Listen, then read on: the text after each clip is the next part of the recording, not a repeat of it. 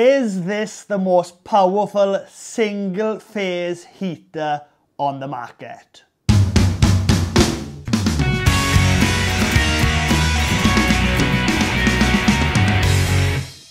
Hello, I'm Griffith, welcome to Winning Griffith. Here we talk everything beekeeping, farming, countryside living, and we do reviews as well. Now today is another heater video and I want to talk about this heater. I've owned this now for over a year and I haven't been paid at all to do this video. These guys don't even know I exist, but I've been so impressed with this heater last winter and in use this winter that I thought, you know what, this heater deserves a review video on YouTube. I don't think no one else has done it. I think this is probably one of the best heaters you can buy and one of the most powerful single phase heater on the market. Let's get into it. So a little bit about this heater. This heater is actually made in Britain. It's UK built, very, very high quality. It's actually industrial spec heater. It's not a domestic spec heater, it's industrial, and that's why I bought it. I'm out here now in the wax room. I initially bought this to heat up the big workshop and the big shop. Unfortunately, the shop was too big for this really. When you think of the size of the shop, that needs some kind of massive diesel heater to heat that up. But nonetheless, this has been very, very handy in different rooms and different buildings within the farm to bring the temperature right up. It's just unbelievable how good this is. Now, this is made by a company called Broughton Heaters. They make air conditioning, dehumidifiers, heaters, that type of stuff. They've been in business for 30 years and they've worked with the MOD. They've even done some work for the Bugatti Owners Club and they do some work for big energy companies. So this is a top-end company.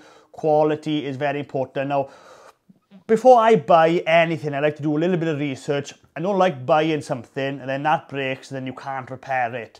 This is made in the UK. Every part is available and this heater is serviceable. So if anything goes wrong with this heater in the future, then it can be fixed. So you don't need to throw this away to buy another one. If this does break in the future, I can get this repaired and bring it back. I think that is the crucial thing when you buy and kit this day and age. You want to buy stuff that you can repair. I hate the fact that we throw so much stuff away in our society. Something breaks, throw it away, buy a new one. We need to get away from that. So that's why I like buying kit that you can repair and fix. So let's get into how powerful this. So this one is a 3 kilowatt heater. I think that's the strongest and most powerful you can get on single phase. If you want to get a bigger version of this, then it is available, but then you need 3-phase electricity. I haven't got that on the farm. So this basically is the most powerful electric heater that I can buy on single phase. 3 kilowatt. Now, to run this does cost a fair bit of money. So say the UK now we're averaging 30 something pence per kilowatt hour. This is 3 kilowatt hours, so you're talking 90 pence an hour to run this. But it will cost a bit less than that. This has got a built-in thermostat on the back here. So as this comes into temperature, the heater cuts off, the fan keeps going, so you're not actually using 3 kilowatts for every minute of that hour. But, you know, it is no doubt an expensive heater to run compared to other heaters on the market. But this thermostat, you know, it goes from 0 to 40 degrees. I keep that roughly about 35 when I put this on. I tend to use this in short bursts, so I'll put it on for maybe quarter of an hour, 20 minutes, and that brings the building up to temperature, then I can turn that off. That's how I tend to use it. And it's got, you know, this super strong handle, you can swing it around. I've had this in the back of the pickup, I've had it in rooms in the house. It's easy to just lug around and throw around.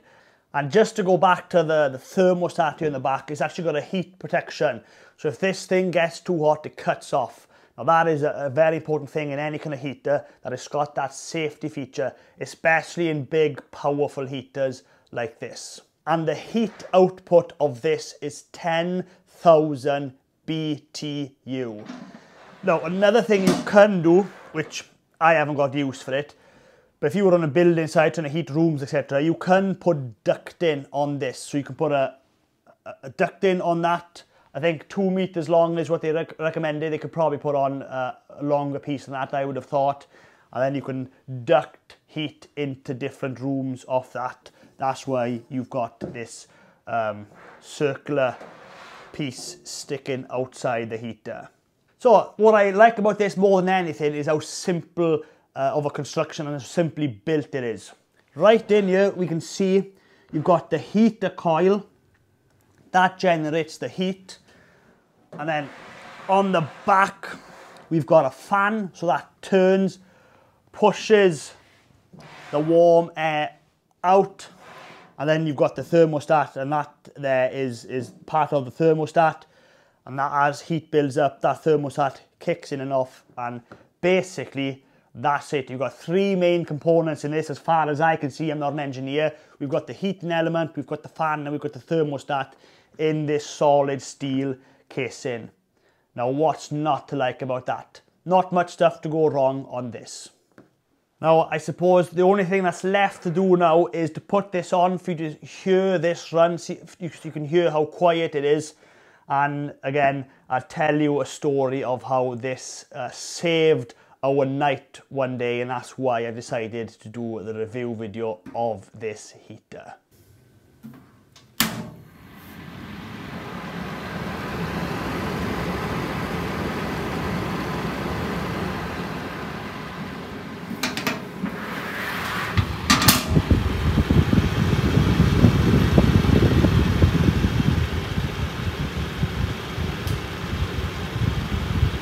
Well, that's it. I'm sure you'd agree that heater is pretty quiet. You can easily work with that on. Now, to share a quick story, I recently came back from France and I'd been away for 4 nights and the heating in the house had been off for 4 nights. Now, we live in a stone house, old farmhouse, and it's really cold if the heating's off. Now, we lit all the fires, but upstairs was still freezing and the kids had to go to bed.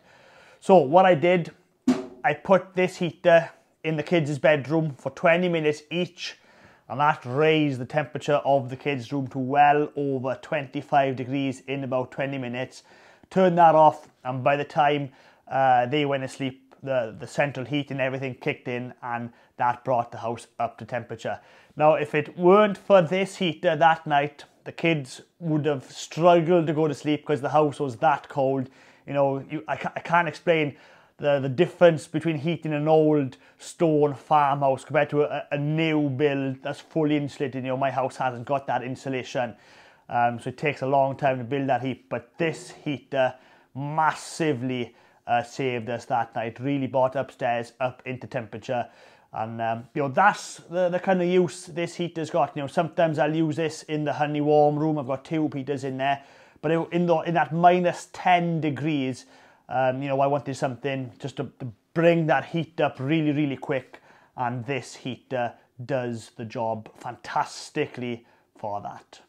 Well, that's it for this video. I'm sure you'd agree this is a nice piece of kit, a very well made heater and built in the UK. What's not to like about that? Well, hopefully you found this video useful, and if you're ever in need of a powerful single phase heater, then I can highly recommend this one is a good one. Well, that's it for this video. Hopefully you enjoyed it, and don't forget, if you like this video and you want to watch more of the same kind of content, then please subscribe to my YouTube channel.